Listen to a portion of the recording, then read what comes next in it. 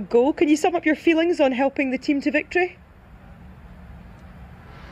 Well, it's a big win for us. I think it's a great result. 3 goals away from home, and a win in this competition is always big. So very pleased with the result and the performance, and yeah, the way we strike back after the goal we concede, and the mentality in the team is great. So I'm very pleased with everything. Yeah, what does it say about the character of the players, the way you bounce back to score 2 more goals after conceding? I think it shows the spirit in the team, really, and the way we back each other, and one player make a mistake, and then we react, and we know we have to get a goal, and yeah, that's what it's about. It's being a team, and when one player make a mistake, you have to strike back as a team, and that's what we did today, and that's why I'm very happy with that and the result, of course. And what about your own contribution? Did you know what you were going to do as soon as you picked up the ball? It seemed to open up for you for the goal. Yeah, I think I wanted to get a shot on goal, and luckily I had a good hit, and it went in. So it was an important goal, and yeah, I'm happy. Are you starting to feel at home in this Arsenal side? Yeah, definitely. As I've said before, I felt home since the first day. I'm happy to be here, and yeah, I feel great. So I'm very pleased to be a part of the team.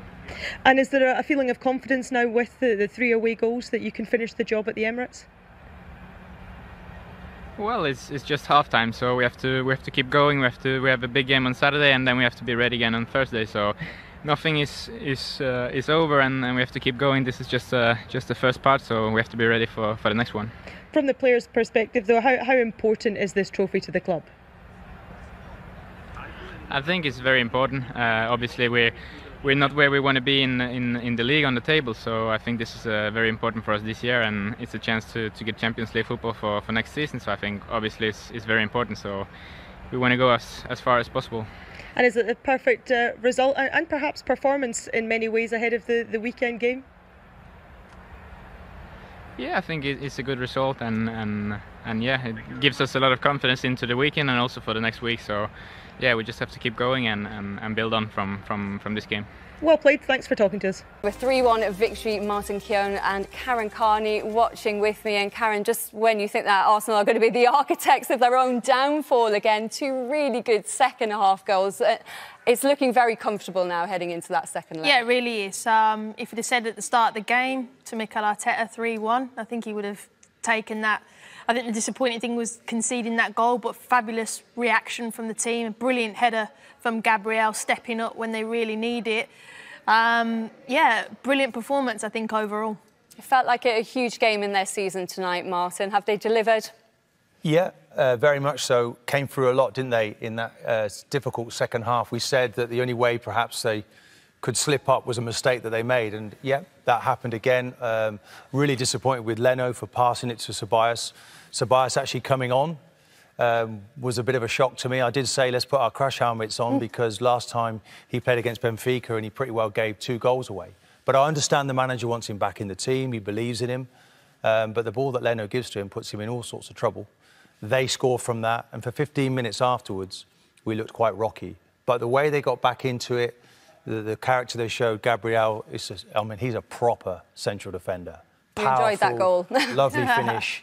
And then the team went from there. So, and then he was able to rest players with a view to the weekend. So it was almost the perfect evening for Arteta and his players. Well, a comprehensive win in Piraeus for Arsenal. A 3-1 victory, Mohamed El Nene's. A rocket of a goal in that second half to give them a 2-goal cushion to bring back to the Emirates. Martin Keown and Karen Carney watching with me, and they look very well placed now, Karen, to head to the quarter-finals. Yeah, like I said earlier, 3-1. Mikel Arteta will be happy with that. Disappointed with the goal they conceded, but fabulous reaction, away goals, controlled performance at times. I still think they can improve on it as well, so very, very pleasing.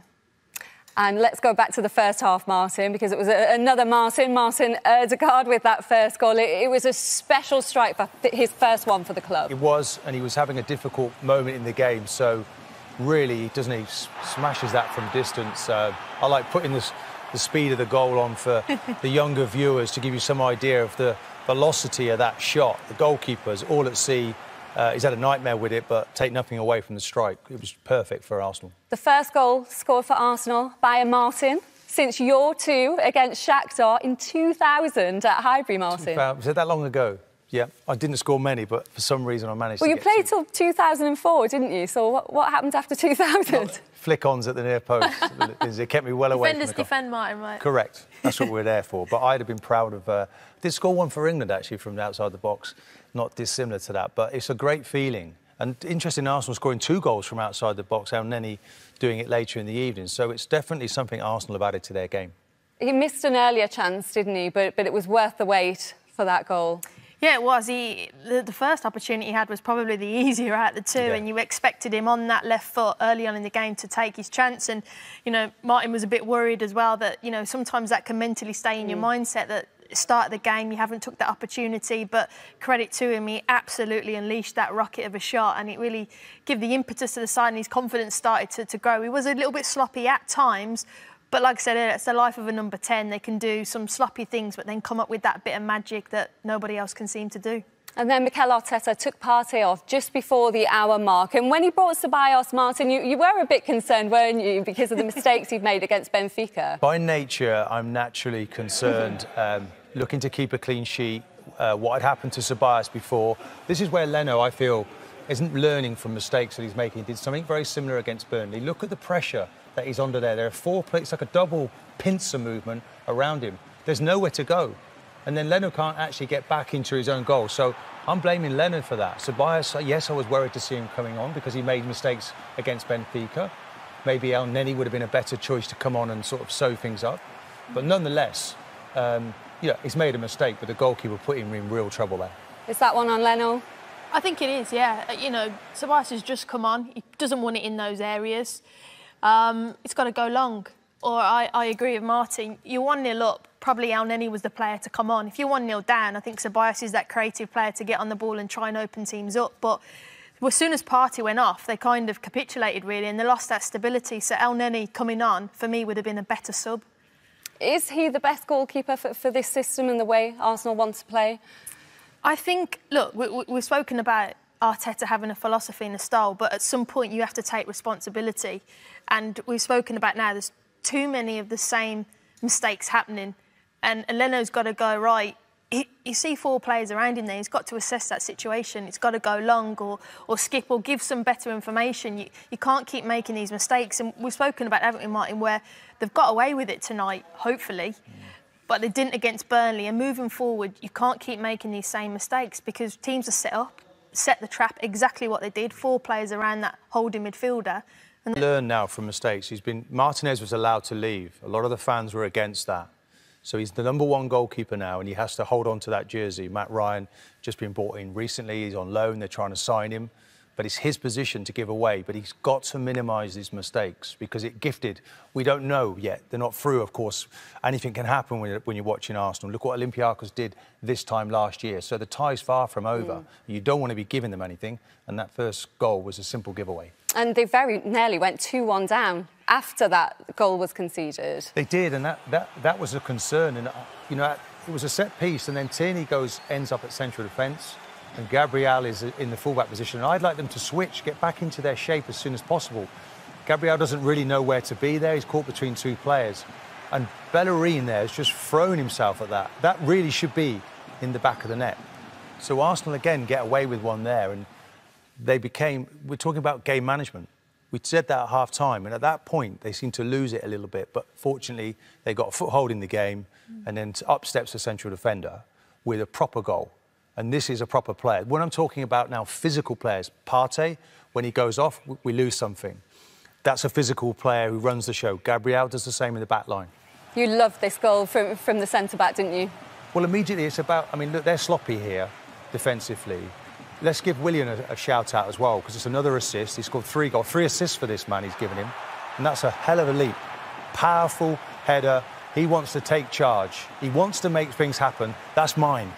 And he's nodded it in, and that really changed the tie, really, in this game. I think in that moment, you know, Arsenal can do pass, but that goal is all about hunger, desire, exploiting a weakness in which they've switched off from a set play. And Gabriel just going, I want this ball, I'm going to beat you, I've got the leap on you. And it's just a fabulous header. And that little bit of leadership and that control that was needed, that was lost potentially when they conceded, and that chance then that potentially Olympiakos could have taken, he stepped up and really calmed the ship. And then El Neni stepped up, a long-range strike. It was another stunner, Karen, and it's made things just look a whole lot more comfortable. Brilliant, exactly what Martin said, 2 long-range shots, and you want to see more of it when they go in like this. And El Neni came on, and he was really, really good when he came on. But when no one closes you down, it gives you the licence to go, and he's like, right, I'm going to have a strike. Brilliant strike, swerving away from the goalkeeper. He does get a slight hand to it, but look at the celebration from his teammates, because it's probably a bit unfamiliar of him at times, but a wonderful strike. And you know what, in the end, a really good performance from Arsenal. Just eradicate that one mistake, those 2 mistakes. It's a perfect performance. And now Neni there, he's probably thinking, I should have been coming on there. Why have you not put me on? Look at Ceballos, I'm better than him. I'll show you I'm better than him. And that's character. You want someone with a little bit of character. Now, Neni's come back, hasn't he? He was on loan most of last season. He's a better man for it. He's a better player. And he showed there just at the right time, because that's equally as important, that goal. Another wonderful strike. And they showed resilience in the last leg against Benfica, and had to show that resilience again tonight, Martin, after conceding that goal. They did, and it's, you know, it's about really when they're in front, taking their chances and then being professional, minimising the mistakes, game management, and then growing as a group. The manager as well, he's brand new, as we say. He's only in his 2nd year of management. It's crazy, really. He's won an FA Cup, but he's learning all the time. I think it was sensible to take